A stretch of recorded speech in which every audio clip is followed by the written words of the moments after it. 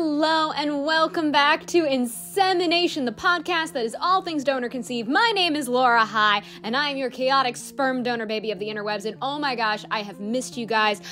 Thank you so much for pausing with me these last few weeks as we did the protest and I recovered, because I gotta say, a little bit more of an emotional toll than I expected, so I really appreciate everybody's patience with me.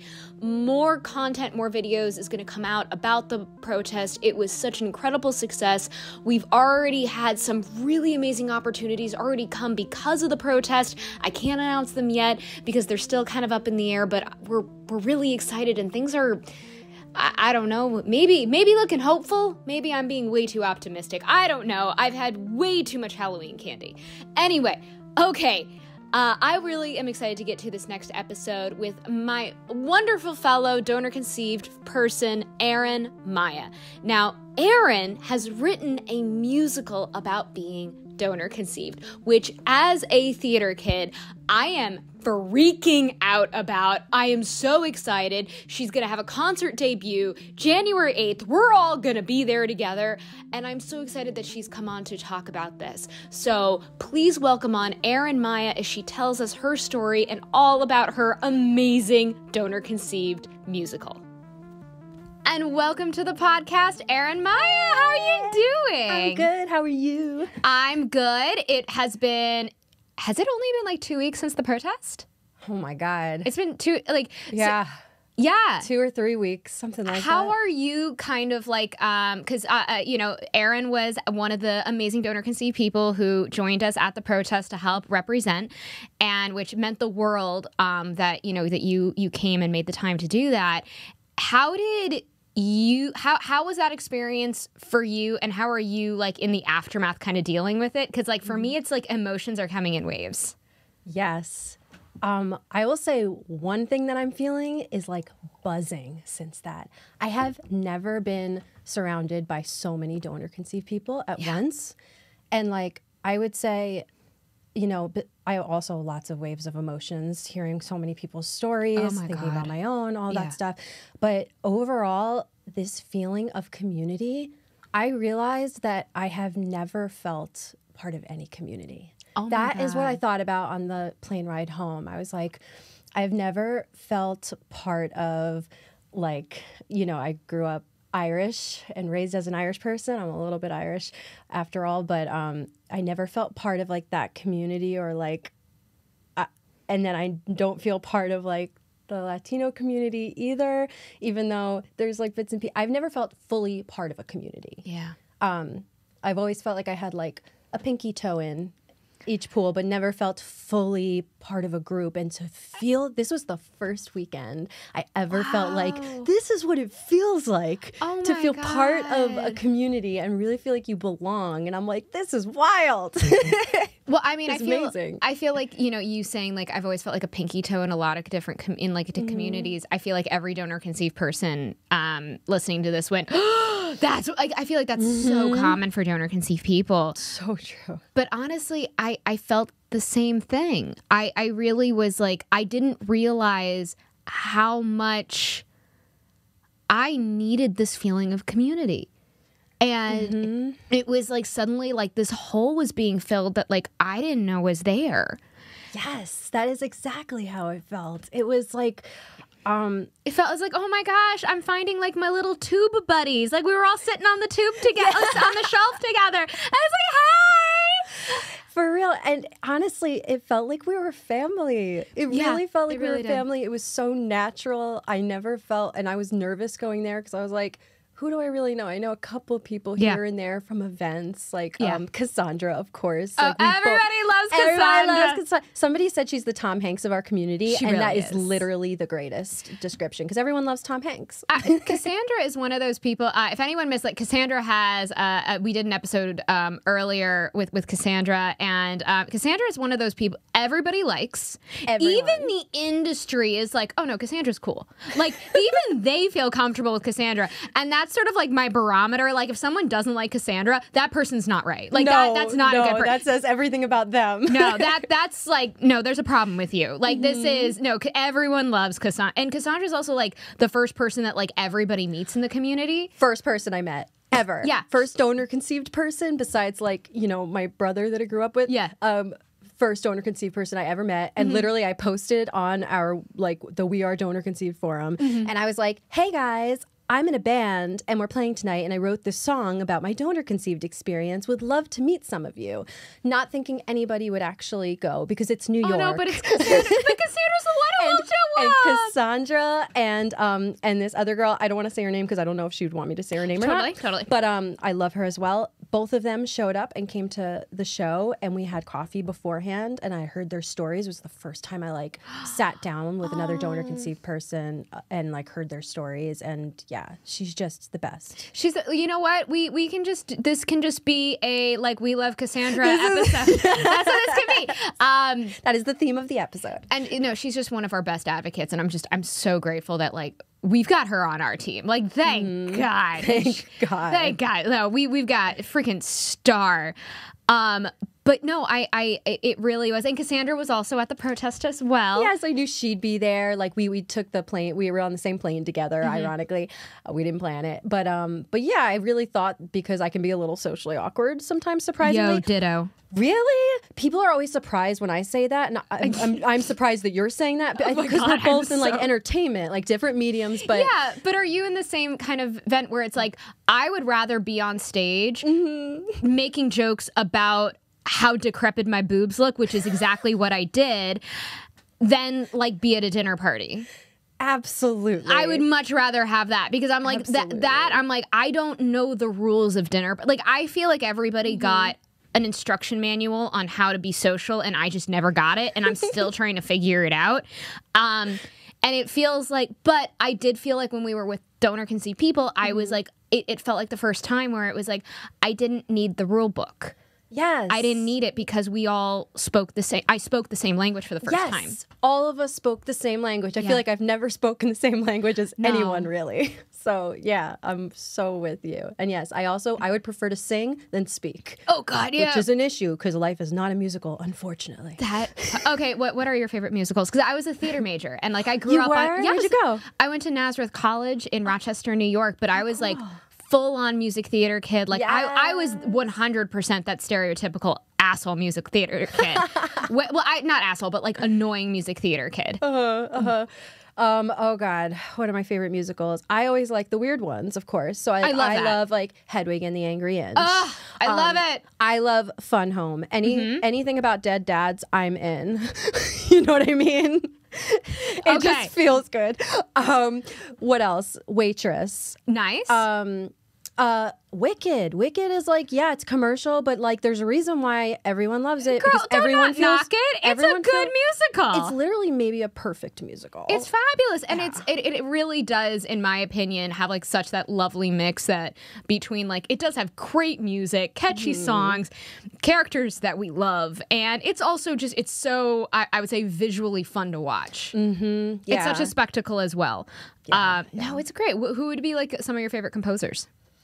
Oh gosh, I mean, obviously like Stephen Schwartz, obviously Lin-Manuel Miranda. Like, come on. Oh no, he's great. Oh God, I was re-listening to the Moana soundtrack, and I'm like, this is so fucking perfect. Like, it's so good. How Far I'll Go is one of the most perfect songs. That's one of those songs that like you think like, how did the world exist before this song was around? I don't understand. Oh my God, I'm blanking on the song. The song where in Moana where it's Is it the rock song? No, it's the one where the she's listening to her ancestors for the first time. It's like she just hit the drum. Oh my God! And now it's Lin-Manuel Miranda's song. That's why am I blanking on that song title? We Know Who We Are. Yes, which weeping. I weep every Donor conceived people weeping. I weep every time I hear that song. That's like I have a hype playlist that I play like before a show, and I play that, and that's part of it because it gets me in the emotional kind of vibe. But I weep every time I hear that song, and I'm just like, "Fuck you, Lin-Manuel." You know what? I was fine being emotionally problematic for myself, but like whatever, that's fine. Just opening us up, just one note at a time. Oh my gosh! But no, it was. God, we're gonna get I know. sidetracked. Okay, I'm sorry. I'm so ADHD, like legit. Me too. So.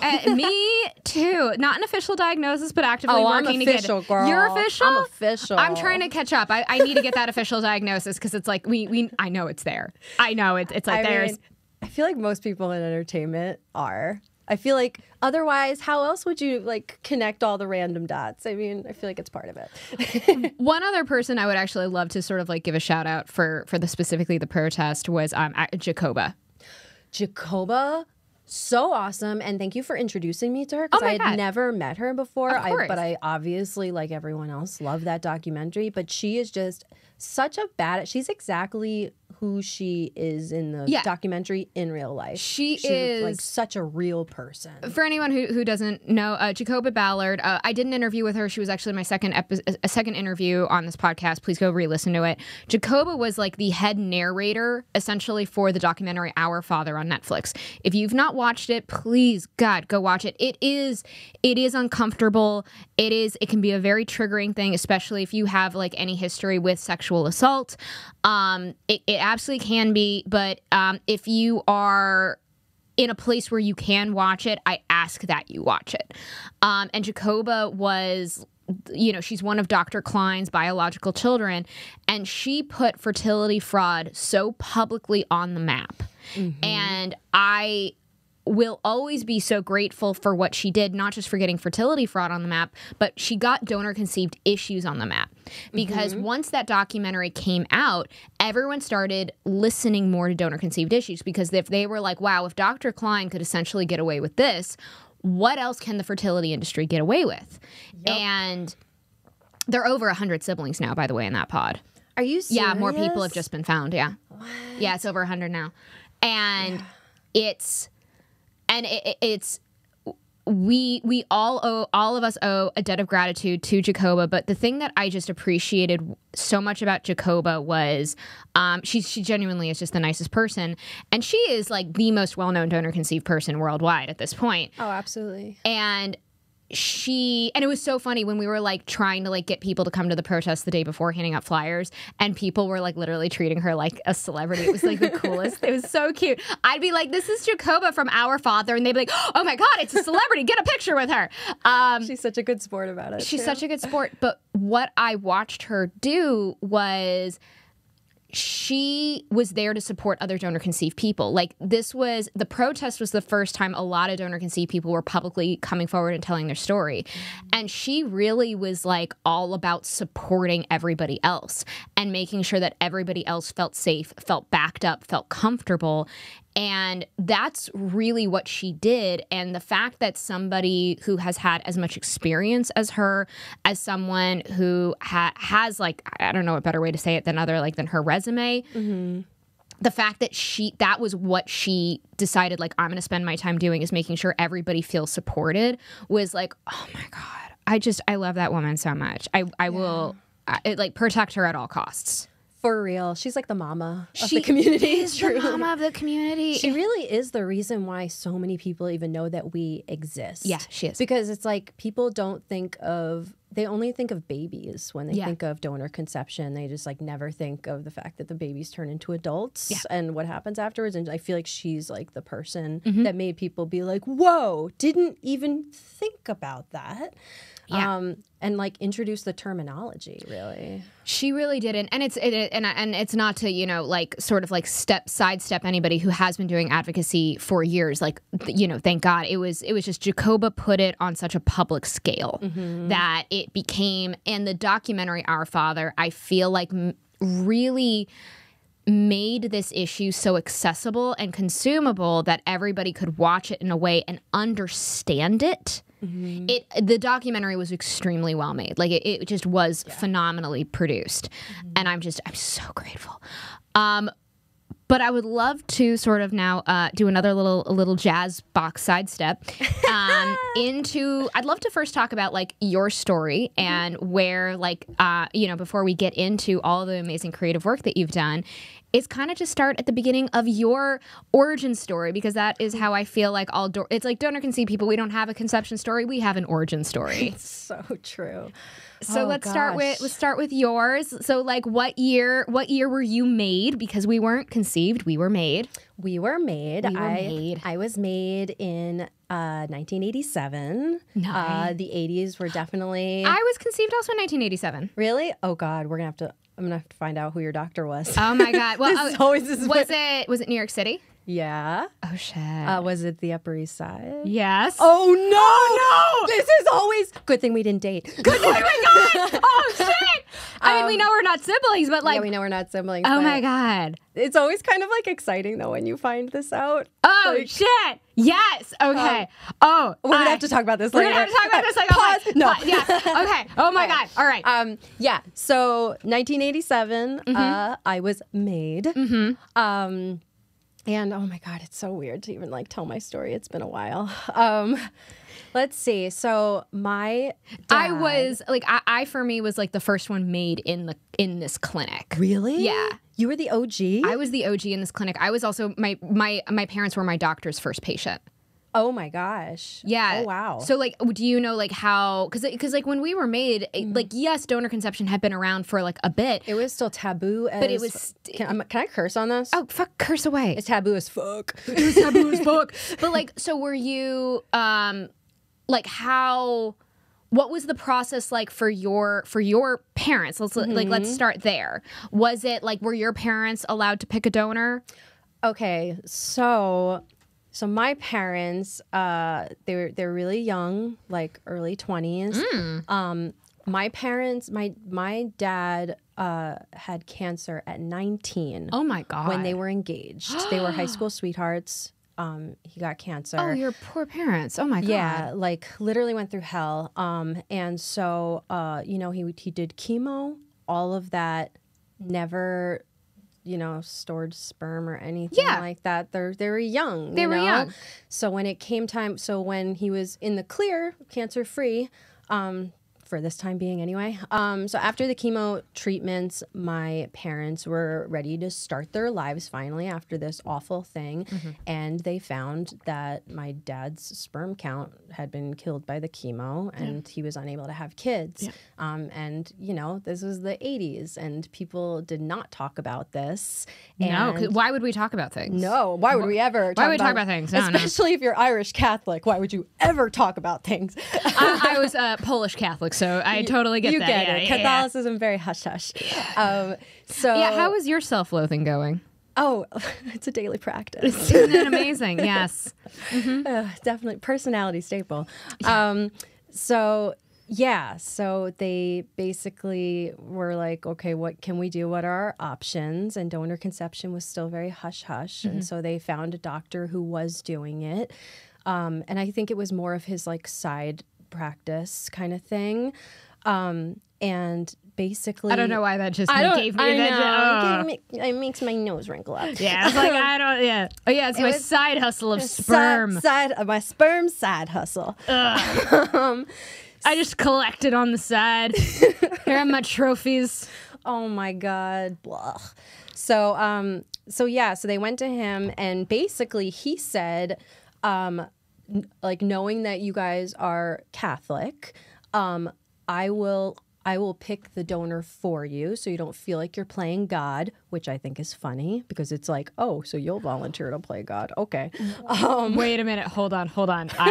Okay. We need, okay. Hold on. Wait a second. Because I don't remember the last time I said this, but one of the things, so like my parents weren't allowed to pick my donor as well. And because the clinic was like, no, we match the donors up with the dads as best we could between hair color, eye color, ethnicity. But the clinic said, and like my parents, like this is not why they chose the clinic in the least bit. The clinics, this was just happened to be the one that they stopped in. But the clinic said that the number one thing they matched before anything else was religion. That was the number one. That's interesting. I thought you were going to say ethnicity. I did not expect religion. No, because that would make sense. Yeah. But this is the fertility industry we're fucking dealing with. So not gonna make sense. Yeah, because really, like, you can't miss that, like, Protestant and Methodist sperm. Like, ugh. Oh my God! Wait, and then they matched your parents with. Yeah. Oh, no. My God. I haven't done the stand-up joke in a little bit, but it was, oh God, because this used to be in my set. I have to bring it back maybe, because I would tell that joke and I would be like, yeah, I'm like, yeah, because religion really matters to guys masturbating in cups for cash. Like, selling their sperm. Like, it was just like, yeah, I don't think this is. Oh, boy. But yes, my dad is Catholic and my donor is 100% Ashkenazi Jewish.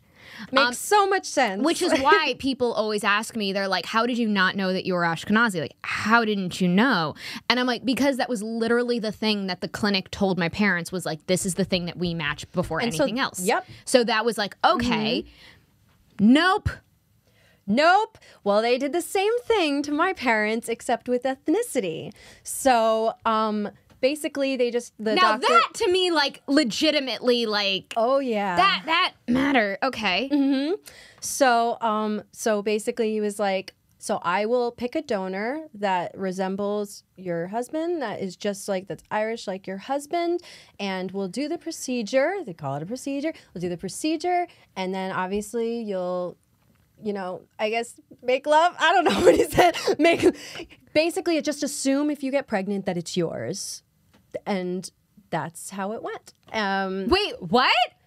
I feel like doctors told a lot of parents this. Wait, they're gonna we're gonna do the procedure, then you're gonna go home, have sex, and you're just gonna pretend like this didn't happen? And then if you get pregnant, just pretend, just assume it's yours. Oh my God. It's like cognitive dissonance in its highest form. Oh my God. But like, I also have empathy for my young parents. Yeah, for listening to this old doctor and being like, okay, this is what he told us to do, and if we get pregnant, okay, I'm gonna assume it's mine because you want to believe that it's yours. It's still not ethically okay. No, it isn't. But I also have a lot of empathy for totally for them in that regard. So anyway, no, all my judgment goes to the doctor. Yeah, on that one of just like, dude, what? Like, what the actual... Like, I get it. Like, okay, this was the 80s, but I'm like, you still, like, how even in the 80s didn't somebody go, like, maybe this is a little unethical? Like, yeah. I don't even know how, like, anybody even in the 80s would think, like, that was, like, a good plan. And there's no fault, no notes. Yep. No notes. No notes. Yeah, so anyway, my mom got pregnant, and they were really, really happy, and then I came out. And my parents are both, they're blue-eyed Irish folks. And then I came out looking like this with my big brown eyes. And I don't know about all of you out there, but I personally didn't pay attention in biology class and science class. So I feel like if I had, I would have been able to put together myself two and two that two blue-eyed people cannot make a brown-eyed person. But I was probably sleeping in class during that point in time. And so I didn't pick up on that. Yeah. So I have these big brown eyes, and then just basically as a kid, I was just like very, very hyper aware of the fact that I didn't look like anyone else. Anyway, my brother also came from donor conception. Same donor? No. Oh my God. So I found out, I don't want to tell his story because it's not my story to tell, but basically I ended up finding out that I was donor conceived. My dad ended up, the cancer came back, and it came back again and again and again. I'm so sorry. The guy had like the worst luck ever, and he was like such a fighter, and so he battled with this for like, oh God, I don't know, 13 years or something. That's horrible. He ended up passing away when I was in sixth grade. Thank you, I appreciate it.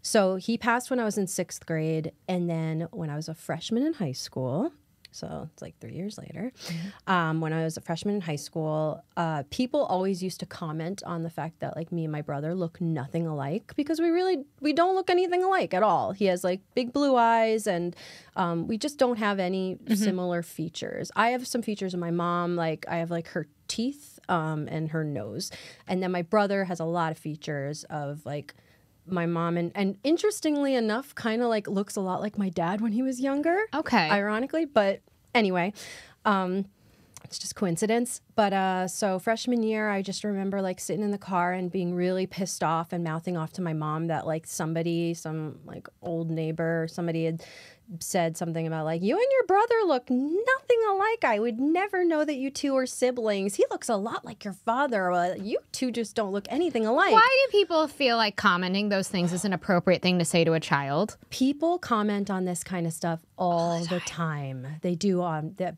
When babies, they say, oh, the baby looks like this parent, baby looks like this is just something that people do, and I think that they really need to stop. It needs to be certainly not actively to the kid. Like, it's like, this is not, you understand, like, these are the kinds of shit that's gonna like live and fester in a kid's head. Forever. And it's like, and you don't know the kid's story at all. Like, maybe you shouldn't talk about it. Yeah, and it also, like, it insinuates that, like, something is weird. Yeah.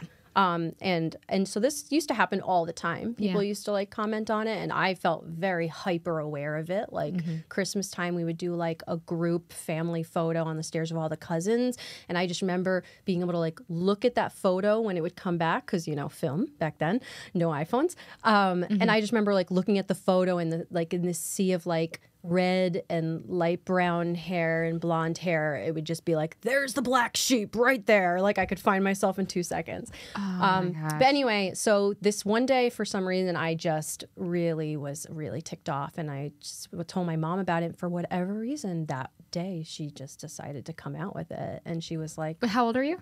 So how old are you when you're a freshman? Like 14? I also, 14. my parents told me when I was 14 too. Yes, because when you mentioned that at your comedy show, when I saw you at Caroline's, I remember I was like, like, we have this in common. Oh my gosh. Which is like 14, I feel like, is a really bad age to tell. I mean, no age. Well, young is the best. Young, like it should never be. It should never be like an age when like you find out. Like it should always be part of the story. Yes, it's part of the narrative. But like when you're a preteen and you're trying to figure yourself out as it is, and also your dad passed away 3 years before. Yeah, I just think the timing was really rough. But also, I'm glad that she told. I'm really glad that she told me. You. Yeah. Well, especially for like our age group, it's just so common never to tell. Like the fact that we were told at 14 is like a fucking miracle for our age group. It's definitely a blessing. But it is. I was so weird with it. For me, I absorbed the information, and I remember going like, I knew it! I knew something was the fuck up! Me too.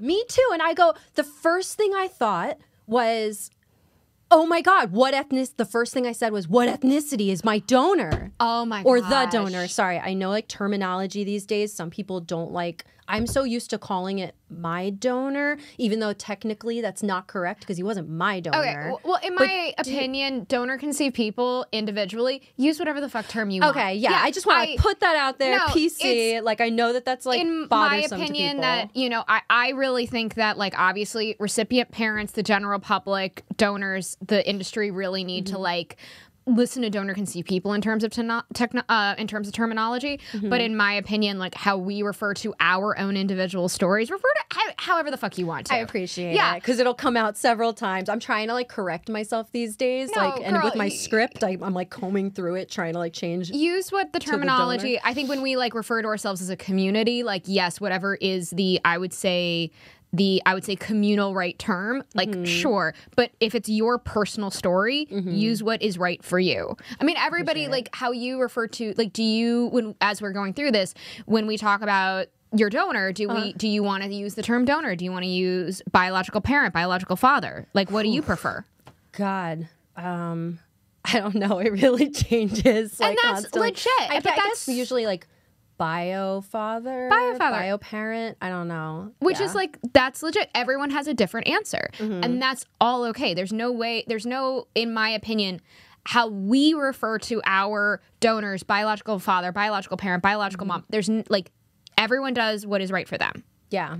I just think that recipient parents, donors, and the general public need to respect how the general terminology that that I is do. most accepted. But how you want to refer to your own story, then and we should all obviously respect how each individually we all do it. But anyway, that's my rant. But no, I appreciate it. Okay, so you were immediately like, "What is my ethnicity?" Immediately, I was like, because I had the same reaction that you did, where I was like, "This makes so much sense." Yeah.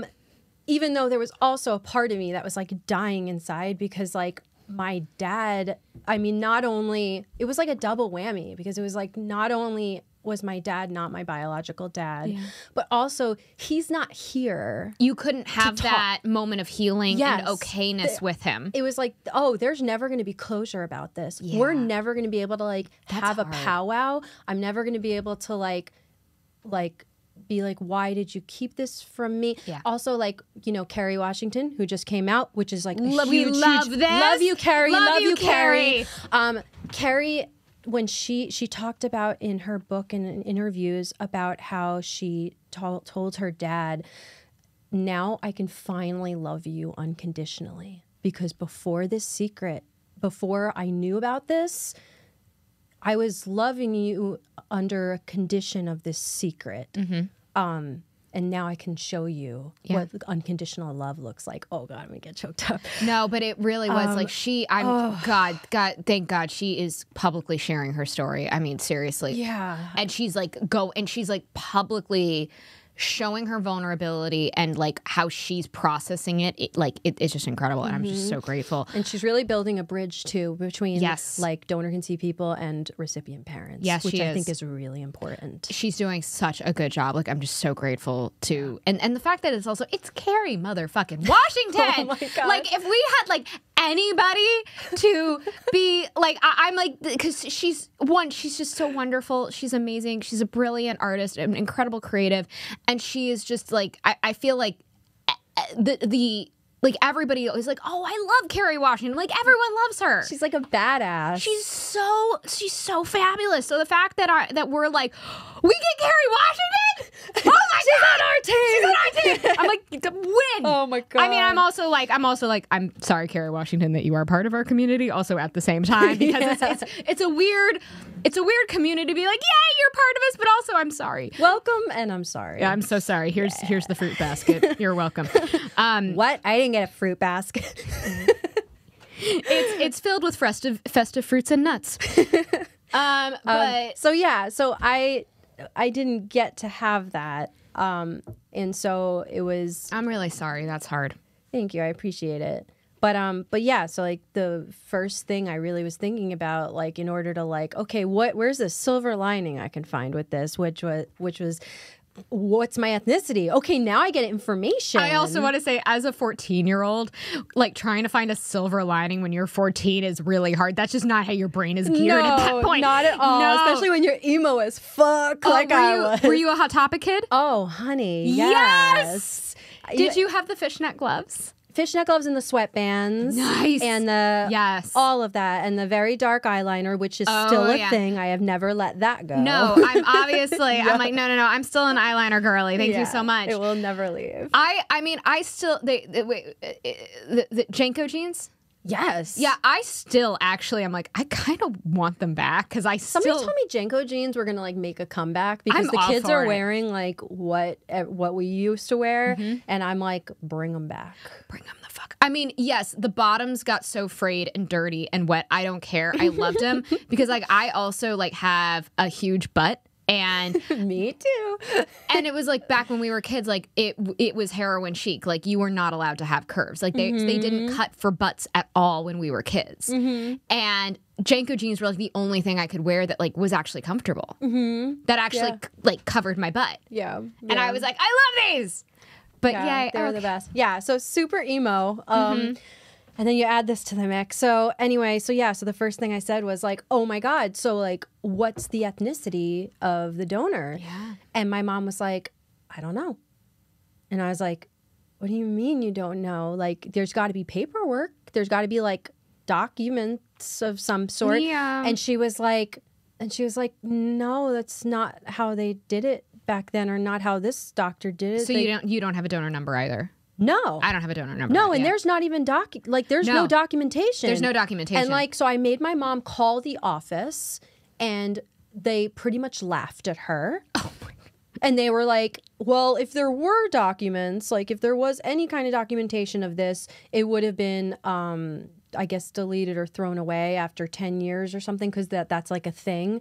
But they were like, but we don't even know like if he did keep that. And yeah, nothing, no information. So I was like, wait, so there, I don't know the ethnicity of him. And also like, I don't know his medical history. Like, I don't know anything about this person, but he's out there probably.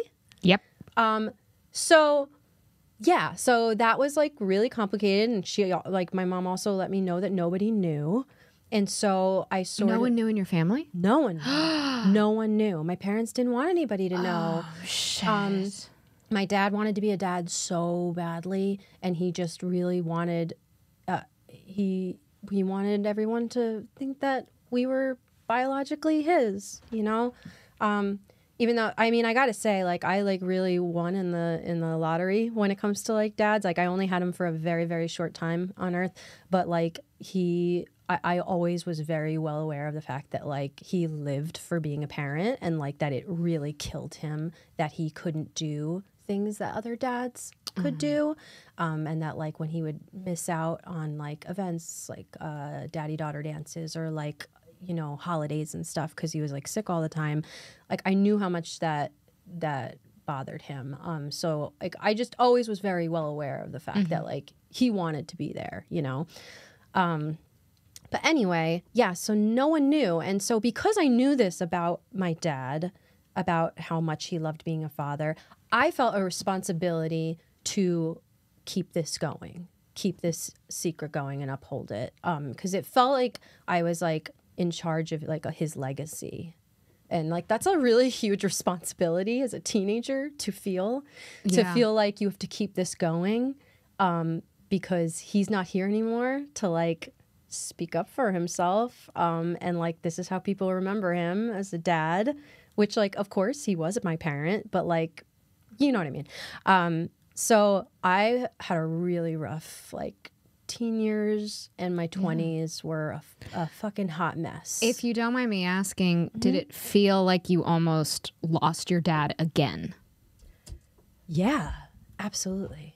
It completely felt like I lost him all over again. And it felt like it put a divide between us that I was like, oh, I'll never be able to close this divide because we can't have a conversation about this. Yeah. And, you know, when my dad passed, I was a preteen, and I was not a joyride, you know? Like, everyone deals with grief when a parent is dying. Everyone deals with it very differently. And a lot of it has to do with your age, personality, all of that. And the way that I dealt with it was I didn't want to engage, really. I wanted to just, like, focus on singing and playing pretend, and you know, and I didn't want to engage. And so me and him the last couple years really we fought a lot, and like there's a lot of like bumping heads. Me and him are both like very strong personalities, so I kind of like when I learned this, I kind of felt like I already was dealing with a lot of guilt about the way we had sort of like ended things.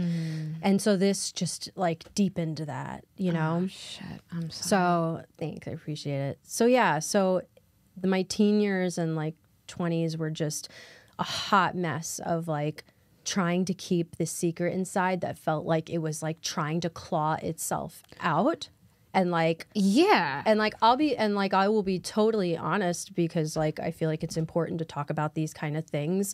Like I was a cutter for years, and I didn't understand why. And it was never that I wanted to kill myself, which I think is like a common misconception when it comes to cutting. Like I didn't want to kill myself. I just wanted a release, and I couldn't explain what that was. But like I wanted a release, and I think I look back and I realize I'm like, oh, it's because I had this like secret inside that I couldn't talk about. And so like there was that physical manifestation, this physical release, and that would give me some like relief, you know? No, I struggled with self-harm as well. Yeah. And no, so I totally... I feel like for DCP, donor conceived people, that's like a common thing. I've talked to a lot of people about it, and like a lot of donor conceived people tend to be that. I feel like even before they know that they're donor conceived people, your body knows that there's something up. Like what Kerry Washington was saying, like she knew something was off. The amount of us, I mean, and obviously like all of our, like there are some people who are who were genuinely blindsided, but there's so many of us who also were like, I knew something was up. I knew something was off in some ways. I could smell it. Yeah. And it was... And I remember, like, it's so weird because I think, like, in some ways, finding out I was donor conceived gave me way too much confidence in, like, my ability to, like, basically, like, psychic awareness. Because I remember it was just like, I fucking knew it. Because I remember I was like, was I adopted? Was I switched at birth? Did something happen? Like I was like, something is not adding up, and I couldn't figure it out. Like you are a square peg in a round hole, and you can't put your finger on why. No, like, and I look exactly like my mom. Oh, really? I'm a carbon copy of my mom. We look, so it was always like this, but I look so much like my mom. But I never put it together about not being biologically related to my dad for some reason, like some reason that like didn't connect. Yeah, you just assumed that like you're like you got more genes from your mom. Yeah. Sometimes people look more like one parent than the other. And that was just, I don't know what, but as soon as I was like, it makes sense. Everything makes sense. Yeah, and it kind of just, at least for me, it just sort of sat there for a really long time. And it's why when like I would say like, whenever there's like recipient parent who's like, my child is like 14, they don't care about being donor conceived. I'm like, just wait. Oh God. Just wait. I'm like, yeah, I didn't care either until I was 30. I didn't care either. Also, you do care. It's a subconscious care. Even if you don't think you care, because that is exactly. Like when, I outwardly cared when I got older. Exactly. But like when you're a teen, you're like literally figuring out. That's like the time in your life where for the first time you're thinking about who am I? And you're like putting together your identity. And it's like when you have this layered on top of it. Yeah. It's like, and it's a hush hush thing. Were you allowed to say anything? Like, yes, I was. I was, but I really didn't push it for a while. I would say I was just kind of, I just sort of was like, okay, cool. And I just kind of sat with it for a while.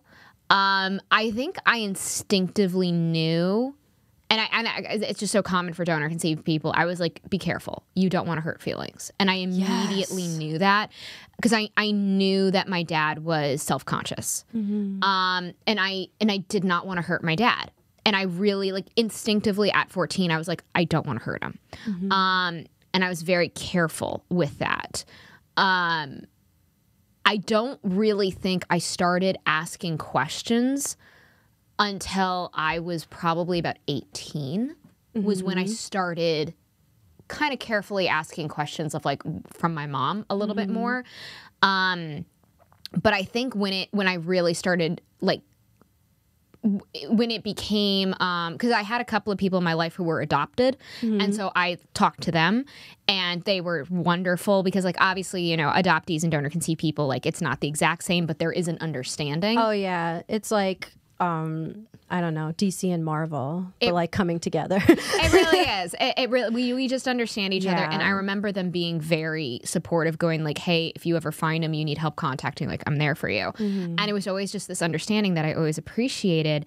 But it wasn't until I think at 19 was when I called the doctor who made me and said that my papers were burnt to the ground. All the bank burnt to the ground along with my papers. And I remember that stuck in my head for a while because it was in college when I started getting interested in who the fuck this guy. So you talked to him? I talked to the doctor who made me. Holy crap. And I will always tell the story because it haunts my brain for the rest of my life. I was 19, called him, and I was like, hello, sir. I'm like, I don't know if you know who I am, but I am Blotty Blue's daughter. My name is Laura. Hi. Do you know who I am? And I remember he just went, yeah. I know who you are.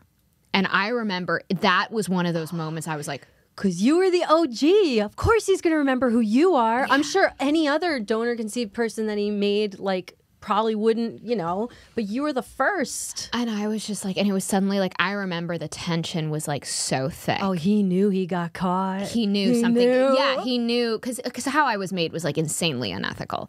Yeah. And so I was talking and so it was just, and I remember that put a pin in it for me of going, something's wrong.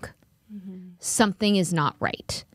And it just sat there until Ancestry and 23andMe came around. Yeah. And then it was just like, okay. And by that point, at that point, we were all starting to question what my ethnicity was.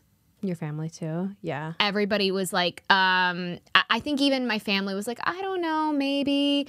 But it really, and it was the amount of people who always, like, since I was, 12, 11, everybody's been asking me if I was Jewish. Really? Oh, yeah. Everyone always assumed I was. Immediately always assumed. Yeah. And then I used to work in the Toys R Us at Times Square. No, you didn't. I did. Oh, bless you. I did. And we would always get members of the Hasidic Jewish community coming in. Uh-huh. And I remember there was a different member because I was on a team, and one of my other members, I don't know. I apologize because I've heard different answers many times, so I don't know. But the other team member spoke Yiddish, I believe, and so would speak a lot to, like, whenever the Hasidic Jewish community came in, he would always communicate with them, and it was great. And then they would come up to the second floor and see me, and I think they just instinctively assumed I did as well. And they would start speaking Yiddish to me, and I would go like, "I'm so sorry, I'm not Jewish," and they would look at me going, and it happened so much. This happened to me my whole life too. Yeah, but like in Spanish. Yeah, whole thing. And I'd be like, "I'm so sorry, I don't speak Yiddish," and they'd be like, "Oh, no problem, but you are Jewish though," and I'm like, "No." And I remember a bunch of like the moms would just look at me and be like, "What?" They were like, They were like, "Girl," and I remember they're like, "What are you then?" And they're like, "What? Are you sure?" And they were looking at me with like such like scruples, going like, "Do you girl, come back to Brooklyn with us? Like, we'll find your family. Like, it's okay. Like, what's going like." They did it like, and that happened so many times, and I remember going, "Okay, something the fuck is up." Because this is happening way too much. I keep getting asked by this community, like, something is up. And that was like, and so then when I found out I am 50%, it was like, aha! Yup. But this is about you though. So no, that's okay. That's crazy. We have like, it's funny because even though our like ethnic background is totally different, we have a lot of parallels. There's a lot of like a lot. Well, I'm just curious. Upper East Side doctor. I'm now just like so curious. We're gonna have a chat afterwards. Oh my god. Okay, so you were sitting with this all through high school and college. Okay. And you know, like you mentioned, like back when we found out, there was no 23andMe or Ancestry. There were no commercial DNA tests. I remember asking my mom. There was no online forums. We had nothing. Nothing. And like I asked my mom, I was like, well, can I take a DNA test? And she was like, no, that kind of thing where it's not accessible. It's like what That's what the police officers use. It's like detectives do that. Like we can't do that. What do you think? You could just spit in a tube and mail it somewhere? Can you imagine? Oh, okay, Star Trek. Like Oh my god. So I just kind of like tried to ignore this thing. And then all of that did come out. And I remember when I'd see the commercials, my curiosity inside would perk up, and then I'd be like, no. We can't do that because like I got to keep this secret. And also I knew if I took that, I knew I was going to open a can of worms. And I think that I knew that mentally and emotionally I was not ready. Like I knew I was in a fragile place still. Yeah. Which I'm like, wow, that's like kind of like mature foresight to have for being a hot mess like I was. But so anyway, so you know, I went to school for musical theater. Where did you go to school? Boston Conservatory. Ooh. Yeah. Ooh, Boko. Oh, yes. I went to Boston Conservatory, and like, you know, senior year came around and we're talking about like types and we're talking about all this kind of stuff. And I started to really. Oh, I love those conversations. They're not awkward whatsoever. They're like, I'm going to tell you what your type is. And they're not like, you know, politically incorrect at all. Oh, no, they're not. They're not like deriving from stereotypes or not at all. And make you incredibly self-conscious. Yeah. And start insecurities, whatever. So I started feeling like really, really more self-conscious than I already felt. And I already, like, it's funny, like I always was a performer since I was like a kid. But I was really terrible at auditioning. And it's because I'm horrible at auditioning as well. I still am. I'm still horrible at I actually don't audition very much like anymore, like, but I'm thinking about going back into it because I'm like curious, like now that I really know myself, I'm like, I wonder how I'd step into a room. Yeah. Because I think the reason why I was so bad at auditioning was because I felt like I needed to like hide because of this. Oh, yeah. So like I felt apologetic for myself before I even stepped into that room. And once I stepped into and that's literally the opposite of what you need to do when you audition. You literally need to walk in and be like, here I am, folks. Like, I'm ready. Cue the lights. This is me. You are welcome. Let's get the Let's show go. at a 5, 6, 7, 8. Exactly. And I would walk in and I'd be like, hi guys. Like, I'm so sorry. I'm Erin. And what complicated it even more was back then I was using my legal name. I hadn't taken on a stage name yet. And my legal name, which I have no problem saying now, is Erin McShane. Let's sit with that. So it's like the most Irish name in the entire world. And so I know. So wow, this is the first time I'm actually saying that on a podcast. Oh my God, that is, I mean, it's a gorgeous name. Thanks, but I understand why that would cause some casting confusion. Oh, yeah. And so I got an agent. I was very lucky to get like an agent like from Showcase or whatever, like out of school. And the agent sat me down after like sending me out on a bunch of stuff, and she was having a hard time getting me appointments. And she was like, the feedback I'm getting from casting directors is that you are very confusing. They see your name, Erin McShane, and then they see your headshot and it doesn't make sense. And you walk in the room and it doesn't make sense. And you know, you are somebody that can be like, you're very ethnically ambiguous, very problematic term. Back then, I didn't realize how problematic that was because #white privilege. Well, because we graduated college, I guess, like the same year, and like ethnically ambiguous, that term was like really hot when we got out of college. Like that was the thing. Like you needed to be ethnically ambiguous. And she like made it seem, she was like, you're actually so lucky. Yeah. Like, you know. Oh, yeah, that was the hot term. And she was like, she was like, if you take on a stage name, she was like, choose something that's like, could be many different things, like doesn't pinpoint one ethnicity, just very generic. She was like, I could send you in for Latino, I can send you in for Italian, I can send you in for Greek, I can send you in for literally, and she was like, you're so lucky. We just like, your name not working, it's working against you.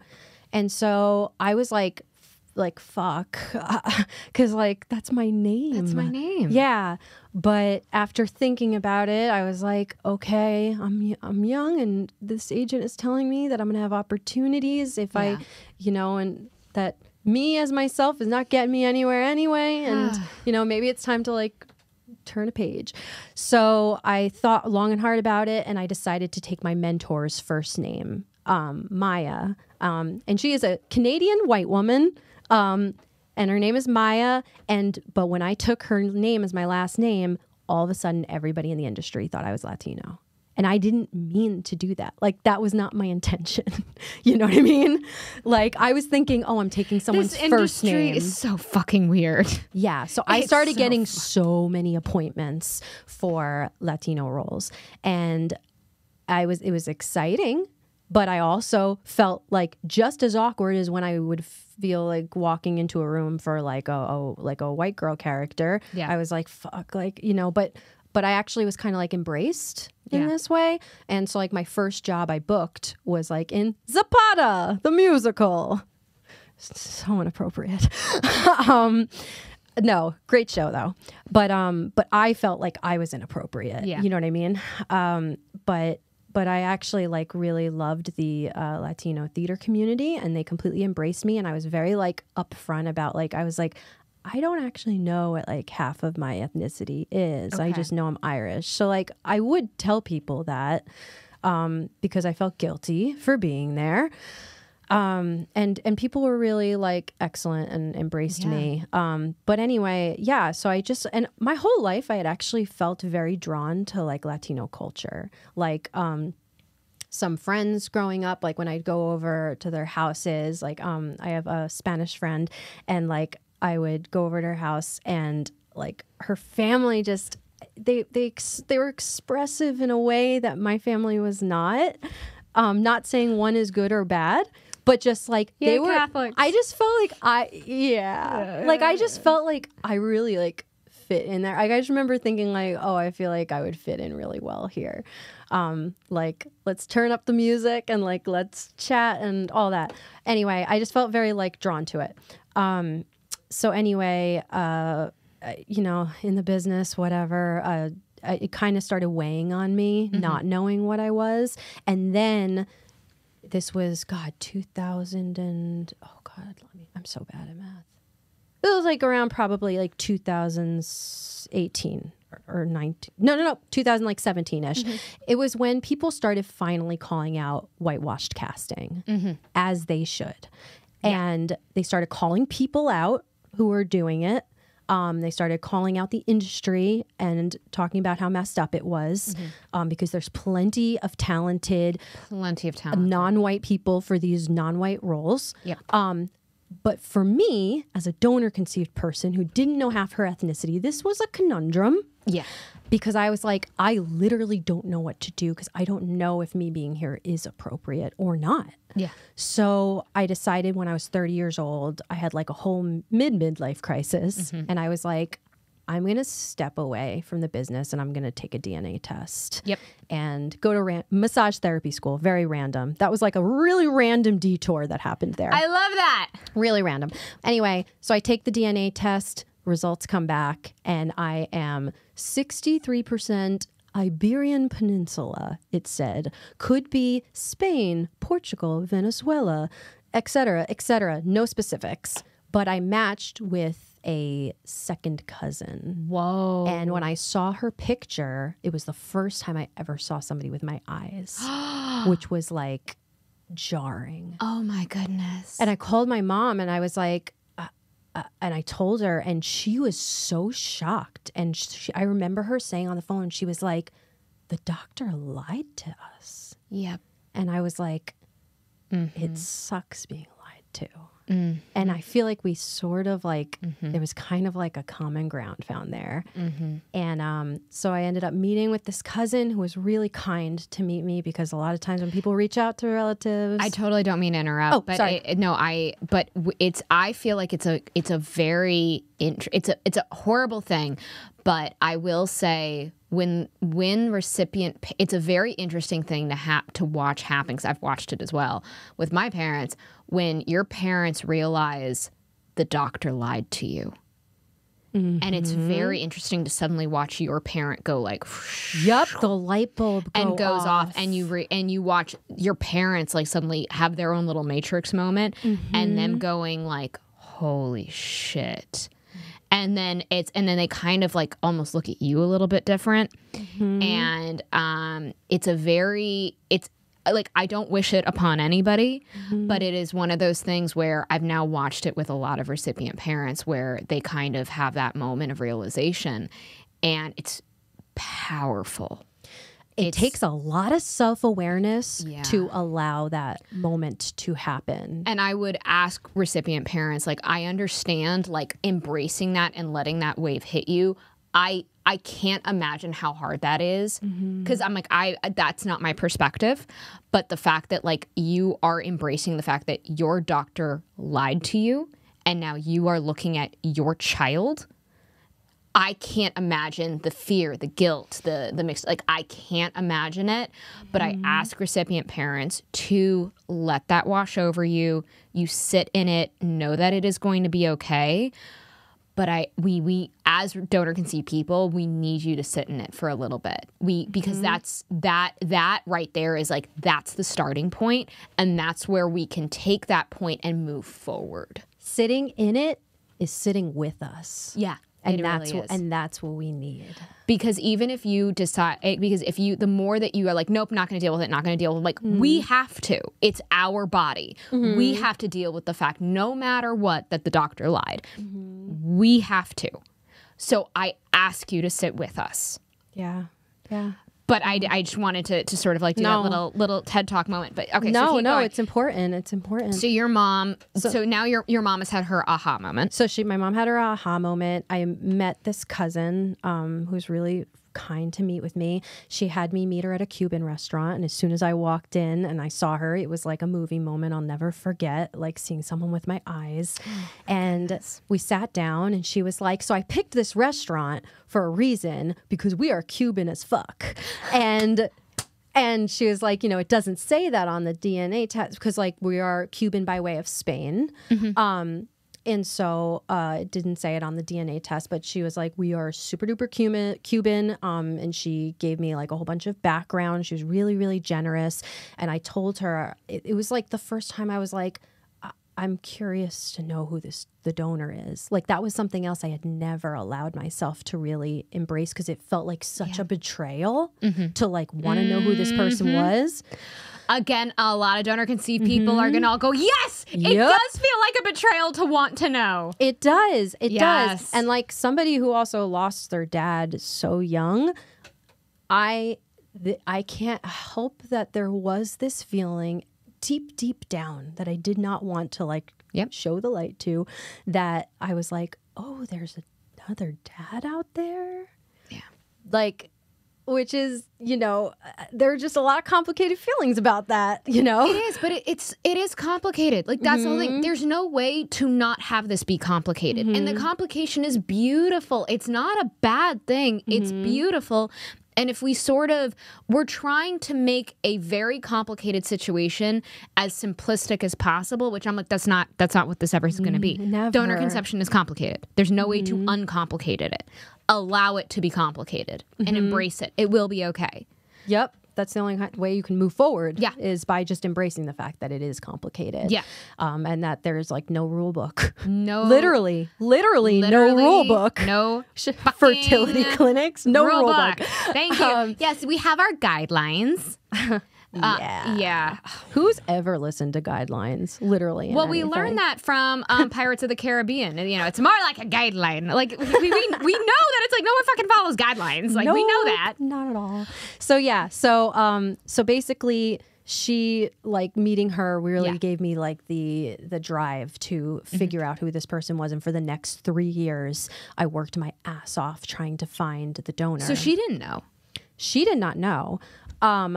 She was able to like give me some like information online. There's a family tree. Like someone in the family is like into family history and everything, and had like documented like back like 4 generations. Amazing. It was public, so it wasn't like intrusive or anything. So like I looked at that, but so much of it was in Spanish. And unfortunately, I don't speak Spanish. Now I speak a tiny, tiny bit. But then I didn't speak any. Yeah. And so for 3 years, I was going through this and like Google translating and like trying to figure this out. And then it was not until the pandemic. Good old pandemic. Yeah. Finally have time. And 2 weeks into it, my best friend, who is also adopted, also found out he was Latino later in life. We have way too many similarities. He was quarantining with me, and we basically put 2 and 2 together. And he was like, I think you're a generation off, because like the centimorgans, they can sometimes you know what I'm talking about? Like the centimorgans can be like two different things. Like it could be a third cousin, or it could be a second cousin once removed. Yeah. Like it's in that bracket. And he was like, I think you might be looking at the wrong generation. Like, let's try looking at this generation. As soon as we did, it was like literally glaring at me, because it said he had been raised in Jersey. He was an immigrant, and he was a medical doctor. So I was like, all right. Oh, yeah, there it is. Yeah, there we go. There it is. The doctor, the medical, if they're in, that's what I always tell people, I'm like, if they're in the fucking medical field. Yeah. There we go. So, and that's all I'll say about that, because I want to protect his privacy, of course. Yeah. But we looked him up on Facebook, and he's very public with his life, and there was my face. There was my face right there. And it was the first time like I saw someone legit like with my face. And it was like the pieces just came together, Yeah. And it was so exciting. And I thought, oh my God, he's going to be so, I'm an optimist in many ways. And I think I watched too many movies, so I'm always waiting for a happy ending. And so... Well, we're music theater kids. We're musical theater kids. So we're like, it's the 11 o'clock hour. I was like, yeah, the 11 o'clock number is here. We're here. Yes. And so I was like, he's going to be so excited he's going to be so excited to know I exist. I mean... Oh, no, Erin. Oh, no. Oh, no. No. I mean, I was really nervous that it wasn't going to go that way, but I was like, no, like this has to, because like I'm so happy that like I figured out who he is. Like he's gotta be happy. Like I'm a good person and I'm an adult. Like I don't need, it's not like I'm looking for a parent. Like and so I wrote an email. I took so many drafts. Checking in with people, being like, this doesn't seem to this doesn't seem to that. I don't want to make it seem like I'm looking for anything except my medical history, because at the time I was engaged, and I had planned on, hopefully having a kid in the next couple of years. That did not go out the way I planned. That's another story for another podcast. Different podcast. Okay. So finding my accurate medical history was really important to me, and just knowing where I came from was important to me, because I was like, if I want to bring a life into this world in the next couple of years, I want to be good with myself. Yeah. I don't want to like project any of this onto my kid. I don't want inherited trauma, which is a thing. Yeah. So I was like, I'm going to write to him and get some answers about who I am. And so I wrote, and he had his employee right back to me, who's actually really his sister. And I know, because I know the name, because I did my research. Oh my God. But okay, I'm bracing. But he had his employee back to me, which was really his sister, and basically just being like, he is not interested in connecting. He did this for money. Your parents needed a child, and wish you the best. And, because you worked so hard to find him,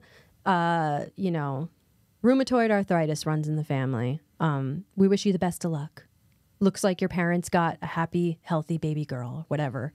It's very like infantilizing. Is that the word? I don't know if I'm pronouncing that correctly. I don't know, but anyway, I'm just like, it was like how that sounds like the most corporate of emails. It was very corporate. And that's what it sounds like.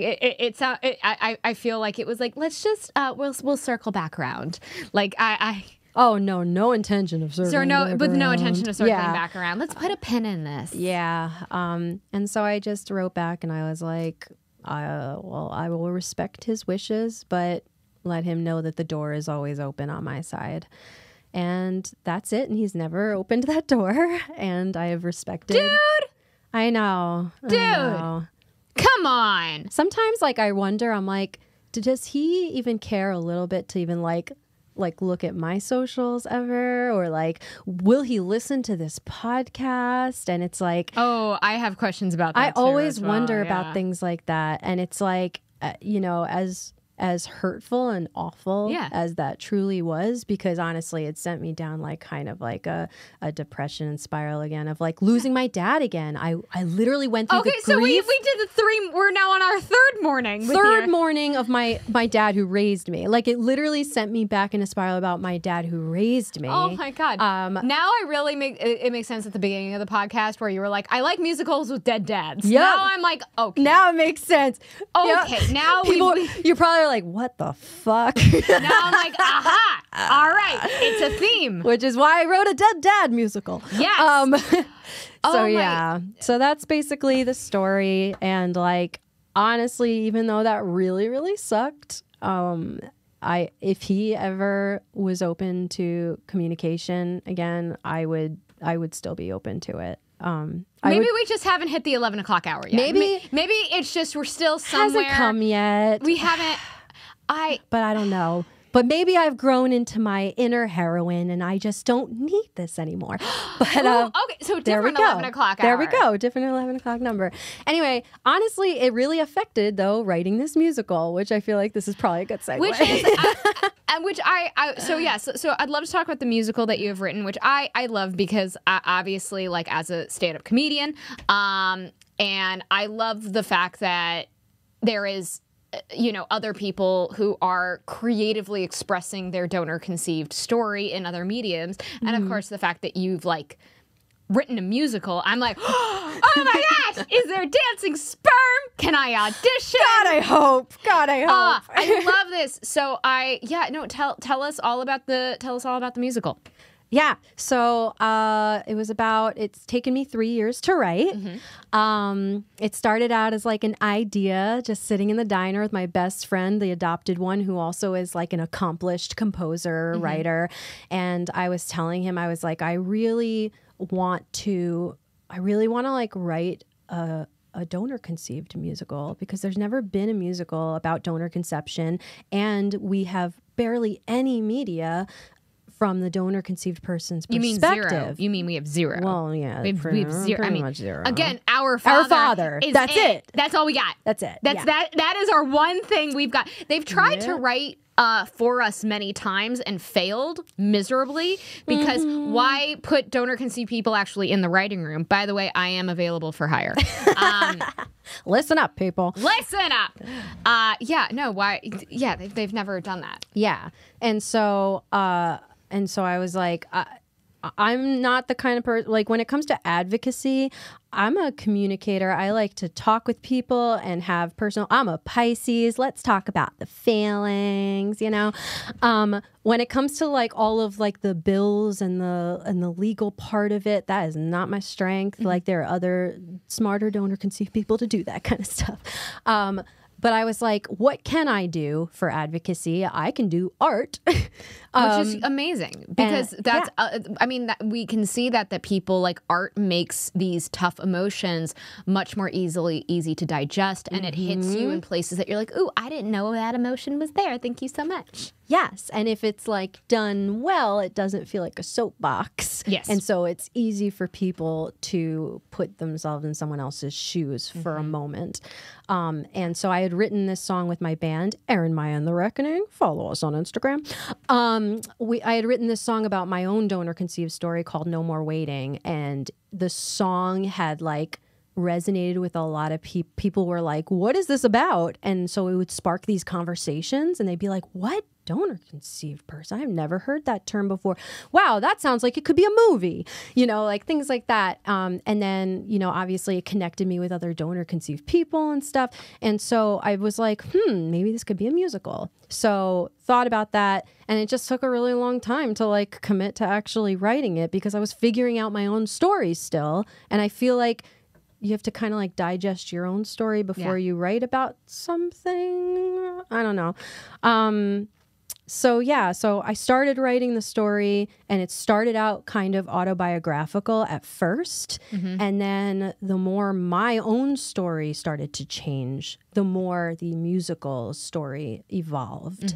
And I started to realize, it's more dramatically interesting to change this character, make this character more this is going to be, I need an antagonist. So like, the mom character evolved into like somebody who's a lot more like antagonistic because like that's what the show needed. And like, you know, the character that originally was kind of like loosely based off of me became like somebody who's really bad at talking about feelings, you know, because that's a lot more interesting and there's an arc there. So the story, it's a rock musical because that's what I know is rock music. And it's basically about a 36-year-old photographer named Kira, and she finds herself in an unexpected pregnancy with her boyfriend of many years, and they decide to have it, but this basically ignites this desire to figure out who she is because she doesn't know where she comes from. She also found out that she was donor conceived when she was young. That's similar to my story. So basically this sends her on a search to complete her identity so that she doesn't pass this on to her kid, this question mark. And I love it. I decided to keep one aspect of my own story in the show, which is the dad character, the dad who raised her. I kept the fact that he passed when she was young because I think that when it comes to like when people find out they're donor conceived, there's a lot of grief there, just like a death. And there's a lot of grief having to do with your recipient parent too. And a lot of it is unresolved.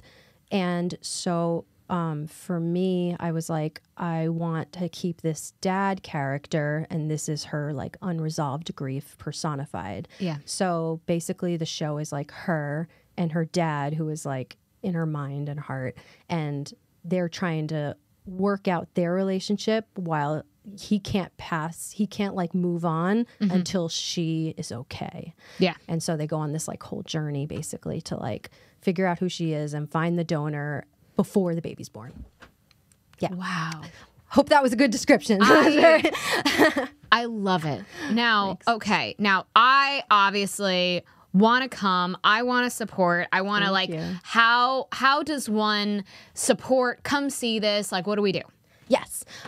So we have a bunch of social media. We have a new Instagram page, which is at The Complete Picture Musical, which I probably should have said that it's called The Complete Picture, right? There we go. There we go. Now we know. It's called The Complete Picture. Hence, she's a photographer. I love it. Yes. So at The Complete Picture. And also there's a website, www.thecompletepicturemusical.com. We'll have all of these links in the caption. Amazing. And we just did a fundraiser, and so we're doing a concert debuting the music in January. So that's going to be in New York City at the Green Room. So if I wanted to come to that, how do I buy tickets? Okay, you can either go to Green Room 42's website. Okay. And it is Monday, January 9th at 7 p.m. There are in-person tickets, and there's also live stream tickets for any of you that are not in the tri-state area. Did you all hear that? There are live stream tickets, so we all can watch this together. Yes. Okay, and so I can get I'm gonna get all the links for whether it's a ticket in person or it's a live stream. We're gonna put it in the caption. Yes, and also the link is on the social media as well. So you can either Google Green Room 42 or you can go to The Complete Picture Musical Instagram and get your tickets, because there's 28 tickets sold already. It's like actually selling really quickly. Shit. Okay. So if you want to come in person, like I definitely would say, okay, I gotta get my ticket. Quick. Yeah. Okay. So yeah, it's like really exciting. We're debuting the music, and I'm excited to see how it goes. Okay, so everybody, this is what we're gonna do. We're all gonna go buy our tickets like right now. Yes. I'm gonna see all of you there. I want to see everybody in person, or I will see you on the interwebs, because we want to support more donor conceived stories through art, and we want to support them being told with the person with the lived experience. And we always want to support the person with the lived experience, no matter what that story is. I think it's just there's so much more nuance to it, and I am freaking out that there's going to be a donor conceived musical. Like, I know, I'm so excited. Like, and I would love it if there were a lot of donor conceived people in the audience like that. Yes. The energy synergy of that would be just so excellent. The industry made enough of us. We can do it, guys. Like, come on. There's enough of us out there. Oh my God. Yeah. Well, Erin, I am January 9th? January 9th. January 9th. January 8th. Oh my God. Oh my God. That would have been so bad. January 8th, guys. January 8th at 7 p.m. Monday, January 8th, 7 p.m. Eastern Standard Time. Okay, guys. So January 8th, 7 p.m. Eastern Standard Time. I'm going to see you all there. We will be there with bells on. It's going to be amazing. Yes. And because we're going to do it. It's going to be amazing. Erin, thank you for sharing your amazing story. Amazing, maybe not the word. Thank you for being as amazing as you are for sharing your story. I think that's better wording. Appreciate it. And thank you for your vulnerability. Thank you for sharing your story through your art. I absolutely love that, and I am so excited to see it. And now we are going to conclude the podcast so that we can actually ask who the fuck your doctor was on the Upper East Side, so we can figure this out. So I'm so sorry, guys, but we got to end this podcast now because I got to fucking know. But everybody, please go follow Erin Maya. Please go support her, and as well with with Insemination. Please follow me at Laura High Five on Instagram, on Facebook, and on the TikTok. The TikTok. That is a dead giveaway that you're an elder millennial like myself. I don't know what you're talking about. I asked you, I was like, were you a Hot Topic kid? Like, yeah. That was already out there. Yep. We're just embracing it the fuck now. Okay. You and I are going to go get some Dunkaroos. It's going to be a good time. Oh my God. Yes. All right. With Mondos. Oh, absolutely. All right. Thank you all. Thank you again, Erin, and everybody. Thank you, Laura. Thank you for doing this. Like, what you do for our community is huge, and I really appreciate it. And thank you for having me on. It's my pleasure, and it's a community effort. That's what it is. As we got to learn at the protest, thank God we have our community, and together we swim strong. Thank you again.